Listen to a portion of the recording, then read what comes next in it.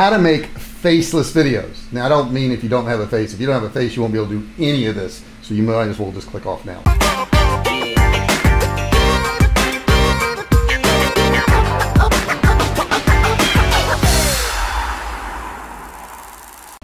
Hey, if you want to make videos and you don't want to show your face, this is the video you want to watch. I'm going to show you 10 ways to make videos without having to show your face. A lot of people would love to make videos, but they've got maybe a fear of the camera, or for one reason or another, they just don't want to show their face. And they may think, well, since I don't want to be on camera, there's no way I can make videos. And that's just not the case, because in this video, I'm going to give you 10 ways you can do it, and you don't have to be on camera. Hey, I'm J.R. Fisher, and I've been selling online since 2009. I've sold both physical and digital products, and on this channel, I show you the tricks and tips that I've learned along the way so that I can help you out. I've even authored a couple books, and I have several courses on how to make money online. I want to take this opportunity to remind you, you need to subscribe. Hit that little button below there and subscribe to my channel. Make sure you turn on notifications too, so that I can let you know every time I've got a new video. Now, I've got a special surprise for you. At the end of this video, I'm going to give you access to a $97 course, absolutely free. So you're going to want to stick to the very end. Now, have you been struggling to make videos online, but you don't want to get on camera? I want to hear maybe some reasons why you don't want to be on camera. Stick them in the comments below. I'd love to hear about it. Okay, let's jump right in. Now, the simplest and easiest way to make videos without being on camera is to just record your screen.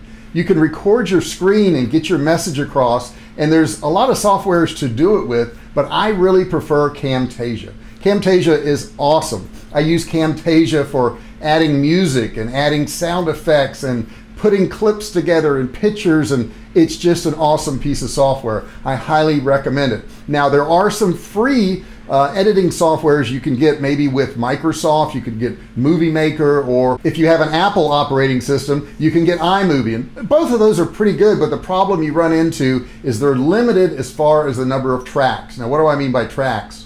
A track is, let's say, music. That's a track. Your voice recording is another track. A picture is another track. And then if you put images on screens, that's another track. And all of these start to stack up. And with some of the free softwares, they only allow you a handful of them, and you really can't do that much editing. Now, if that's all you have to start out with, go ahead and start with it. But I do recommend Camtasia on down the line. Now, the second way you can make videos online without putting your face on the screen is through product reviews. Now, how could you use this in your business? Well, let's say you have a plumbing business and you want to show them the type of products you're using. You want to maybe do reviews on pipes, or you want to do reviews on different types of faucets and the type of things you install. That's an excellent way to do a video. And all you're going to have to do is really show the product and maybe your hands holding the product and pointing to things. A lot of people love these product reviews. Matter of fact, they search for them on a daily basis. Another couple ideas for that product review thing is, let's say you have a hair salon and you want to show different people's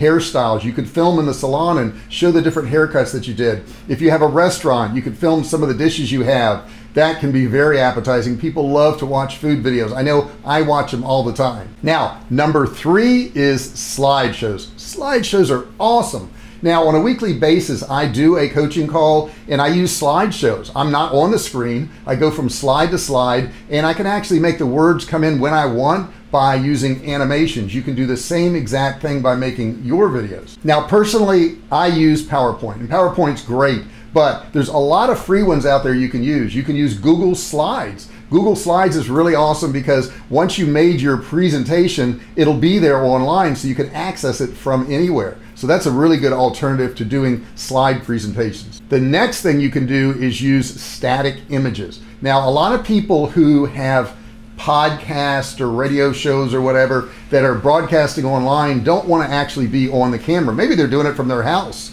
but you can put an image with your logo on it, what the subject's about, and just have that on the screen and then talk over that for your video. The next thing you can do is use stock images. You will want to check the usage rights, because some images you can use and some you can't. When you go to Google, you can actually search for images that you can use without rights, so you don't have to give any credit to anybody or anything like that. Okay, I'm here at Google right now, and I'm going to search some images so I can show you how to find images that don't have the problem with copyright. So you want to be really cautious about this. So let's pick something. I will put in blue car. See what I get. There's several steps to this. Now, once you've searched in Google, you're going to have all these tabs across the top here. This is images, videos, shopping, news, more, settings, tools. So we want to go to the one right here that says images. And I got that one. And then we come up with all these images. And you go, yay, I got all these images. I can use any of these. You cannot. And if you do use the wrong ones, you can run into all kinds of problems. People suing you, wanting money from you. So you want to prevent that. Across the top here where you have all these things, there's last tab here says tools. Click on that. That one there is going to drop down this other one here, which is actually pretty useful too. You can sort by size, small, medium, large. You can sort by colors. But the one you're worried about is right here. It says usage rights. Now, by default, Google is going to give you all the images, so it's not filtered at all by any license. The next tab here is labeled for reuse with modification, and that means you're going to have to change it. The next one is labeled for reuse. So that's more open. You can do whatever you want with it. It's an image that you can take and put on your site or whatever. The next one is labeled for non-commercial reuse with modification. So you couldn't use this for a business, and you would also have to modify it. And then the last choice here is labeled for non-commercial reuse. So that would just be your personal use. So I would always go with this labeled for reuse. I'm going to click that. What that does is change all the images here. So you just sort through, find the image you like. What do we find here? There's so many cool blue cars. I want to go with this like kind of comic book one. And one other thing you can do, I want to add in here too, if you don't want to have a background, type in here PNG, and it doesn't clear out all of them, but it does clear out a lot of them. So that like if I had a car like this, let me click on it, and see all the little checkerboard right there? You see that? So that if I put this on my site here, there's no background to it. So that's pretty darn helpful. This one's the same way, even though it's got the shadow and everything, there's no background. And then what you would want to do is you would want to right click on it, and you would just click save image as, and then call it whatever you want. And then you've got your images. Now, you can use these images and splice them together to tell your story in video form. As a matter of fact, there's a channel that is built around stock images like that on YouTube called All Time Tens. It's a cool channel, and there's millions of subscribers that go there every single day and watch their videos. You can also use stock videos. Now, there's several sites you can get them from, but I like to use Video Blocks. At Video Blocks, there's thousands and thousands of clips of videos that you could put together to tell your story, and you could just voice over it. Or you could use words on the screen along with music. The next type of video you could do is called point of view video. Now, point of view is, I guess the best way to explain it is somebody who uses like maybe a GoPro where they're actually doing something and you can see what they're doing. Maybe they're wearing the camera on their head or their helmet or their bike, and they take you through the journey of what's going on. Point of view videos work awesome, and you don't have to be on screen to do it. Okay, so here I am at Video Blocks, and we'll take a look at this one here. Now, this is somebody who's riding their bicycle, but you could do this making a cake, doing recipes, fixing and repairing stuff, whatever it is.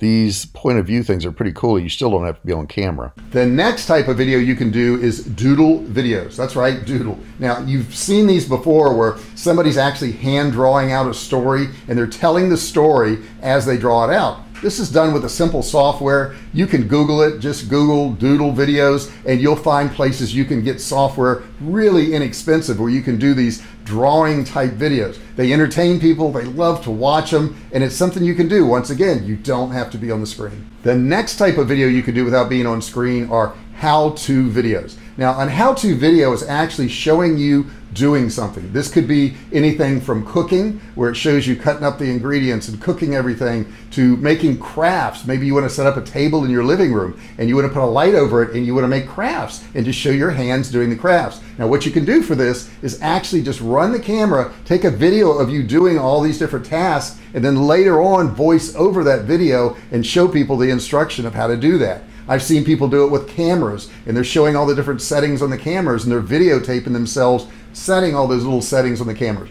Those are very helpful to people and they search them every single day. The next type of video you can do, big fancy word here, kinetic typography videos. Now what is that actually? It's actually you just talking and the words coming up on screen as you talk, something like this. And as the words come up, it's entertaining enough to keep the people occupied and watching your video. Now there's probably a ton more ways to make videos out there without getting on screen, but I just wanted to prove to you, you don't have to be on screen. It's not necessary. Some people never go on screen and they have huge channels. These are just some of the ways that you can make videos without getting in front of the camera. I hope you enjoyed that. If so, I want you to subscribe below. Click that button below. Don't forget to click the little bell too, because that will give you notifications every time I do a new video. Now, as promised, I'm going to give you a free e-commerce course with a value of $97. Look in the description down there, right below. Click that link and you can get access to this awesome course, a bunch of videos that's going to teach you how to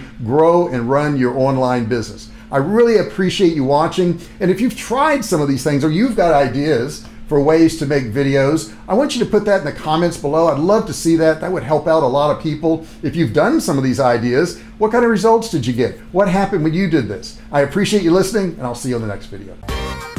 Hey, thanks for watching my video. Don't forget to subscribe to my channel and click that little bell right there so you can be notified every time I do a new video. Also, click on one of those videos there. Keep watching on my channel.